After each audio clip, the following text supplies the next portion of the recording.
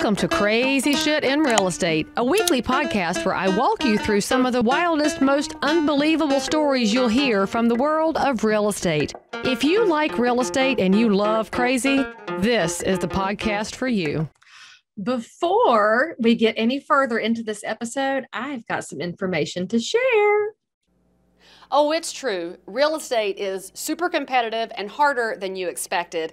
That's why I created Leigh University. It's everything you need to take you from point A to point whatever your goal is. You could be new to the business or a seasoned vet. I'll help you break through to the next level so that your professional life can look exactly like you desire. Enroll in Leigh University today. I'll help you get there.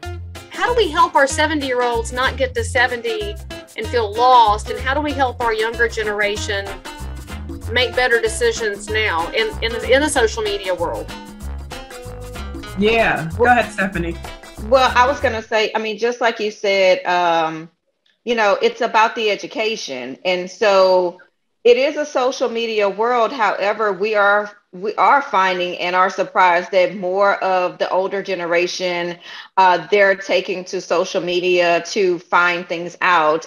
They're all over Facebook. So they might not be the Instagram and the TikTokers, but they're definitely on Facebook. So we want to make sure that we have a platform that is, based on social media. And of course, when we are able to reach out to the community and visit somewhere in person, and we have not had a chance to really do that due to the pandemic, but we do have plans to go out into the community. We have plans to continue with our virtual platform. So we do have some Zoom events that are set up for the rest of this year as well.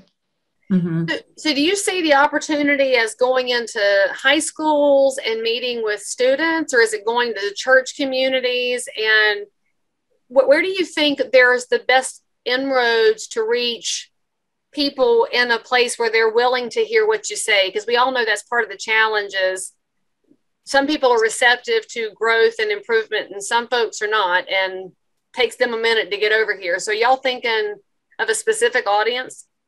I think it's definitely high schools. Yeah, definitely high schools and churches. We have already partnered with some churches, and I've been able to teach some financial literacy classes inside the high schools. So for me, I definitely think that trying to reach even the Gen Zs will help them to not be that 70-year-old.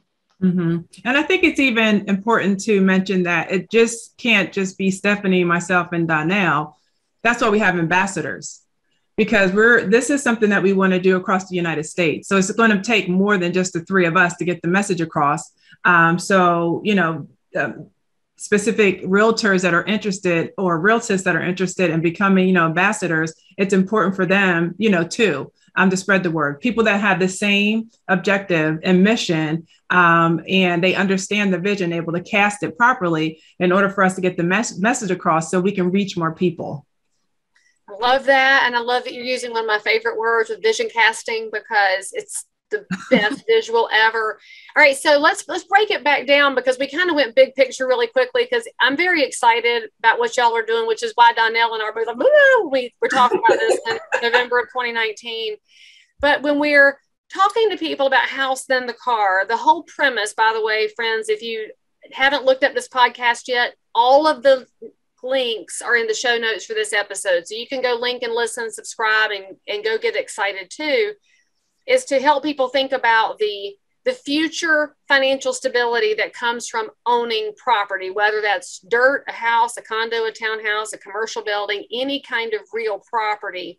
So when you guys are communicating with realtors who sometimes, and we love our people, realtors and realtists alike, and then even real estate licensees who aren't attached to either of the organizations, they get a little bit immediate minded, and they're looking for somebody they can help today, because they got to get their bills paid too. So I'm not casting judgment, but the real estate business can be very today focused. What you're working on is tomorrow focused, next decade focused, 50 years from now focused.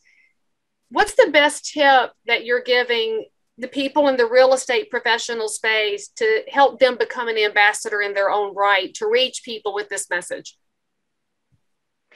I would say for us, we are not only just focused on the future, but we do have some resources. So our resources for today can be found at housedinthecar.com. So on our page, we do have resources such as the FICO score estimator. Those things people can enter their scenarios to find out what is the best credit score that will help them to obtain a house.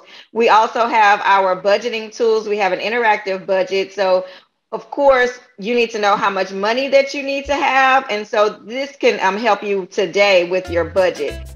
Oh, you're enjoying this little clip? Well, the rest of the story is available on any of your podcast apps. Just go search for and subscribe to Crazy Shit in Real Estate with Leigh Brown.